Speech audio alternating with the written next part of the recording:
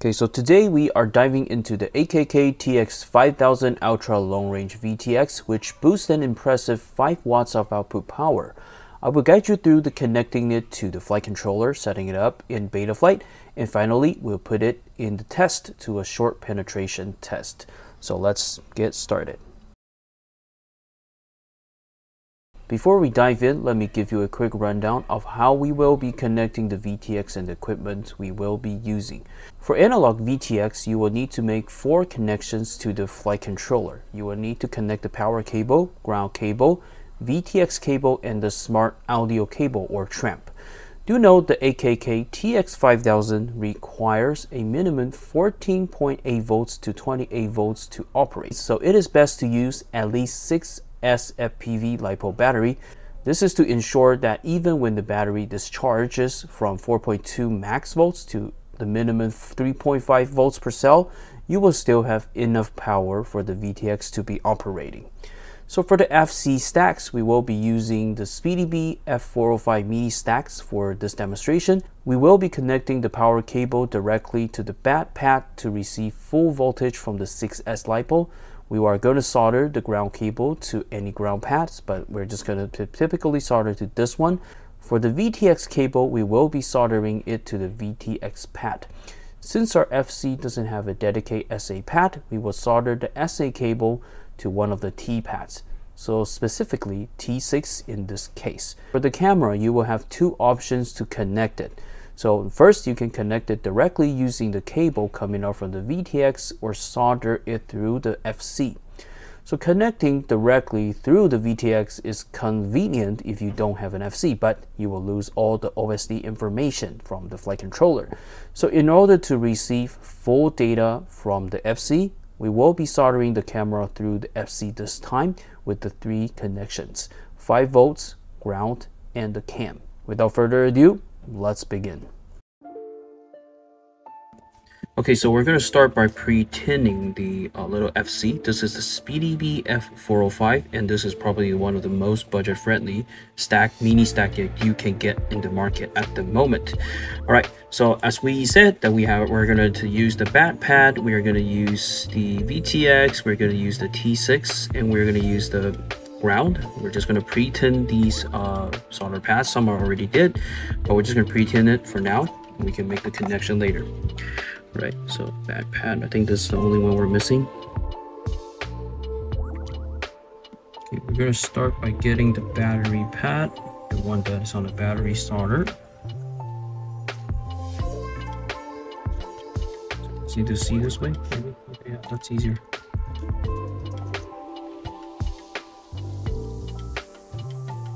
So since these are like really small solder pads, it should be like really easy job. That doesn't require too much of skill. You just have to touch it and it should stick. Okay, so we got our battery pad soldered. Now let's go with the ground.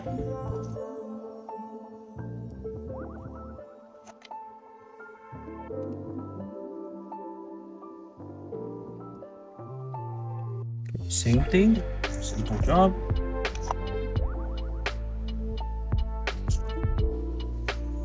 Next one, the green one, is going to be smart audio. So we are going to have to connect this to a T, so which we will be connecting to T6 right here. I might have to add a little bit more solder, a little bit more tin here because it's not enough. Let's see. Okay,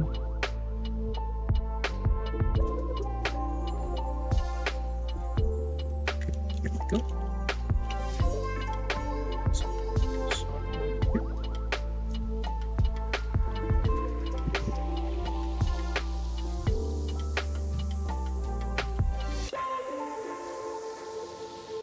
Should be good. Okay, so the last cable we wanted to connect is going to be the video out, the TX. So we're gonna have to connect it to the VTX pad.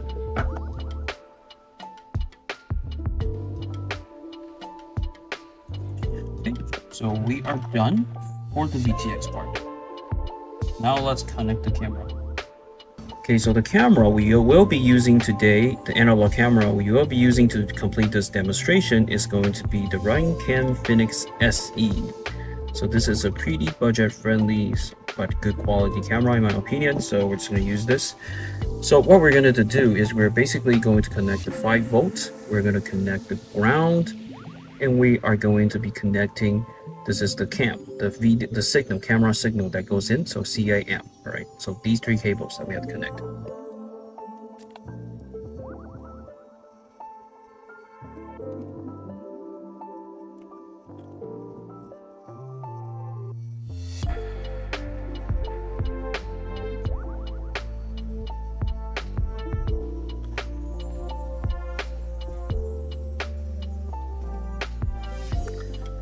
Okay, so the connection is now completed. Since now all the soldering has been completed, make sure you attach your antenna before you actually powered it on. Otherwise, the VTX is going to get itself fried up pretty quickly. So what you're going to do is plug in this one, plug in the MNCX cable right here. This is the one that actually came with the unit. And they also comes with a ultra long range, like basically a long range antenna that was produced by AKK. So we're just going to use it. So the connection is very simple, and this port is called the SMA. So this is an MNCX to SMA connection. So let's remove it from the package, and then you're going to connect it like this. Just basically screw it in. Very simple. Alright, so basically that's it. So make sure you always have your antenna connected. Even with the small linear antenna, it's okay as well, but you have to have an antenna in order for the signal to go out. Otherwise, it's just going to go inside and just, you know, fry up itself. And just additionally, I think you have noticed that I taped up these little cables just in case they don't touch each other. So we're just going to add a little tape so it does not like accidentally touch either, because this is the last thing we want since we're not connecting a camera right now, but I suspect I'm going to be using it in the future, so I'm just going to tuck it away like that for now, just for the testing purpose. All right, so we can basically plug in our LiPo, but just for a precaution purpose, we're going to bring out a short savior.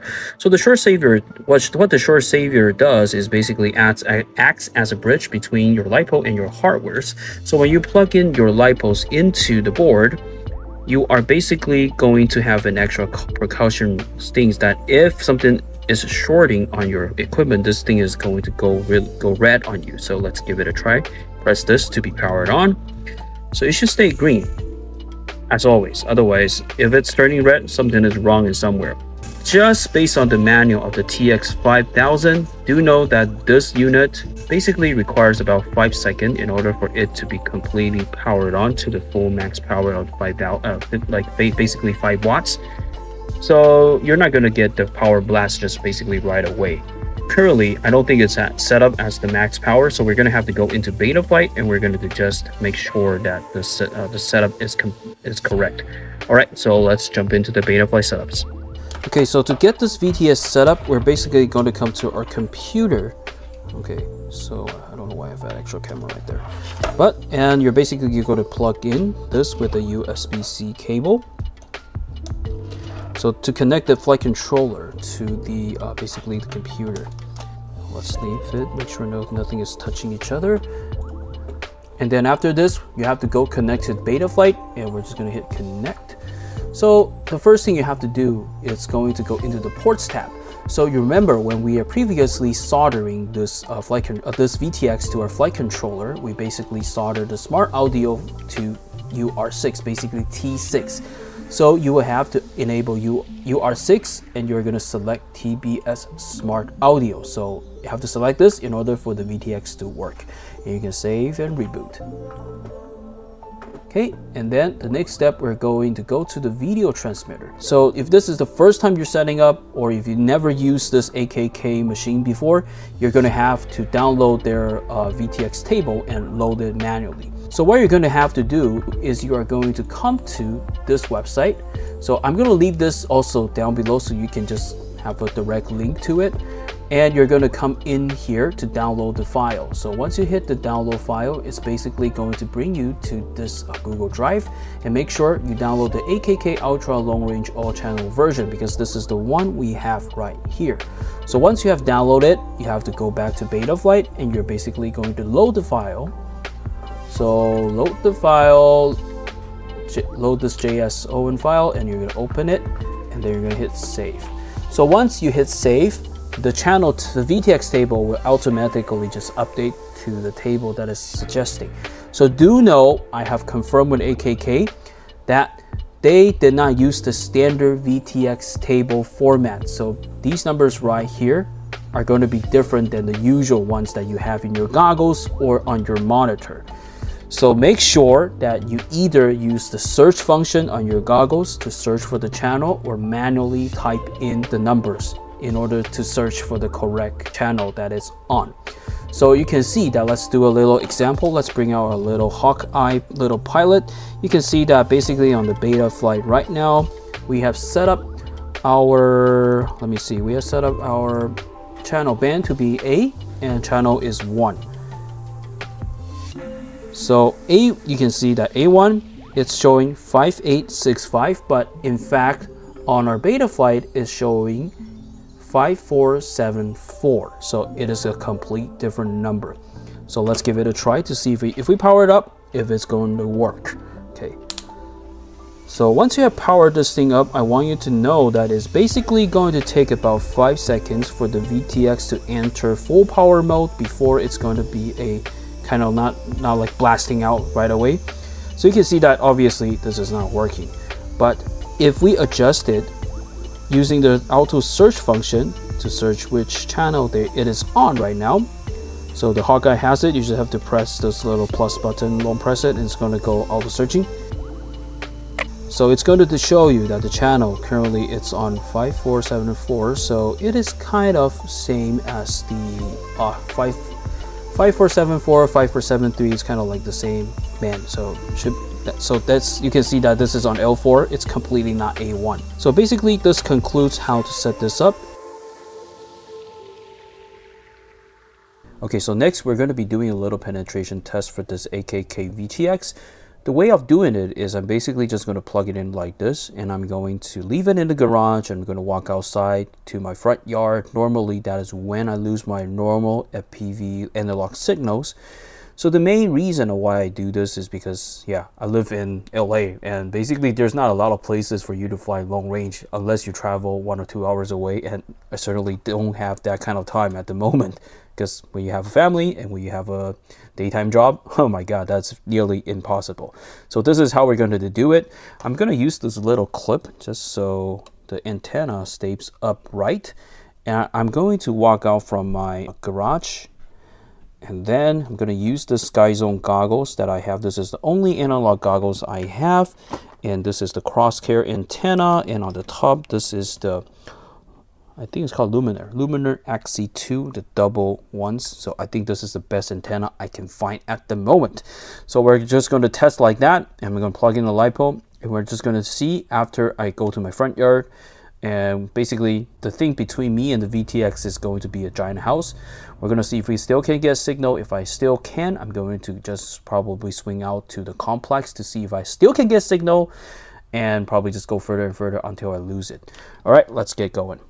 Okay, so let's plug in the LiPo. I'm not sure if I'm going to actually lose signal on my microphone, but we'll give it a try. Okay, so let's see if I'm getting footage in my Sky Zone goggles. So yeah, I have footage.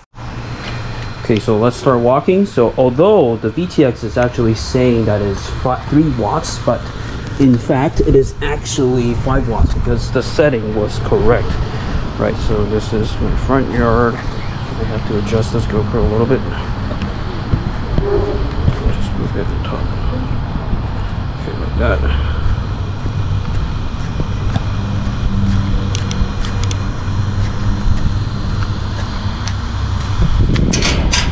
Okay, so this is the front yard. Let's see if we can also get footage. Okay, so we're still getting footage. It's pretty decent. I'm facing it directly to it. All right, let's keep on walking. Okay, so penetration seems to be pretty decent. Okay, we're still getting footage. That's pretty decent, I have to say.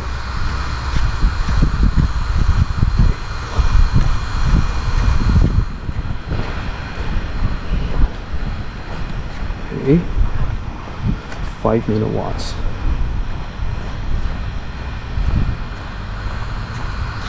Wow, it's quite impressive. I'm still getting footage of them these days. crazy. Okay, so we're starting to get some snow. Okay, but let's just walk out this complex and we will just take a look. Take a look to see if we can actually get anything. So this is basically two house. There's a two house blocking this whole thing. Okay, you can see that the signal is fading a little bit, but if I come to a little bit clearer, it's going to be still fine. Okay, all right, let's see. So basically I think that's about it, but I think this is already pretty decent compared to almost to like a regular DJI quality. Like I don't think like DJI can have this strong penetration at all anyway, so I think this is already like really good. Okay, so if I walk out the complex with all the houses blocking, all the concretes in the middle, it basically has nothing left. Okay, yeah, can still see something, so wow, still pretty good. So 5 watts, oh my god, that's a lot of power. Okay, all right, so I guess that's about it.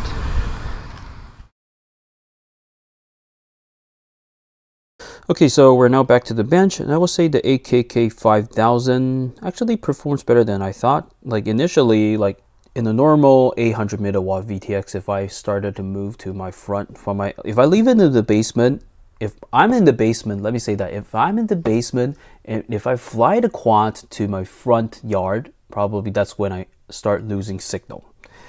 But this one is still performing really strong. Consider like my garage is also like a lower ground level, and the place my front yard, it's a little bit higher. So you can see that from the graph right here, the signal is actually not a direct transmission. It's like you're gonna have some of the block out based on the terrain. And the first house, it's kind of like, this is what I expect. It should work, otherwise you won't buy it. And the second house is something that actually got me a little bit surprised, that you can still actually get signal from it.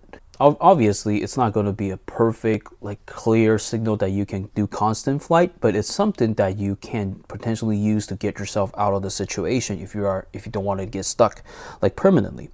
And the third house is something that I just wanted to push it a little bit, just wanted to see how it performs. Obviously, it goes to like a complete static and a little bit like footage coming here and there. For that one, it's kind of suspected, but I'm still surprised to see that at least you can see some of the footage, not completely 100% static. So the distance I was walking, I would say probably it's only about 100 to 150 meters, so it's not really far. But since the purpose right here is we're testing the penetration, and I'm really putting a lot of houses between this thing, also a lot of trees, a lot of gates, post like mailbox, whatever, it's just in the middle. So I would say if you wanted to use this mainly for a long range flight, I would say this is a pretty good option. If you want to put it on your giant 7-inch or 10-inch quad and use it for analog long range, I would say this is pretty good. And you probably will have some sort of additional peace of mind that it's not, you're not going to lose footage like that so easy. And the fact that it also has a little fan on the top, it actually cools it down. So I think this is a benefit that this thing offers. However, there's one thing I just don't like that much, is I think they decided to use the self-mapped VTX table, which is just completely different to your goggles or your monitors. Yeah, when you're seeing an A1 on your Betaflight and if you have to adjust it to L4 on your goggles, I think it just adds a lot of like confusion right there. I just don't really enjoy that. I really wish that they can probably in the later builds or something do something just similar to the original like whatever everybody's using. Can you just please use that, so it's easier for people to just pick it up directly without having to find out how to do this. All right, so I guess this wraps up this short video, and if you have additional questions or if you have any comments, please feel free to leave it down below, and I'll see you in the next video. Bye for now.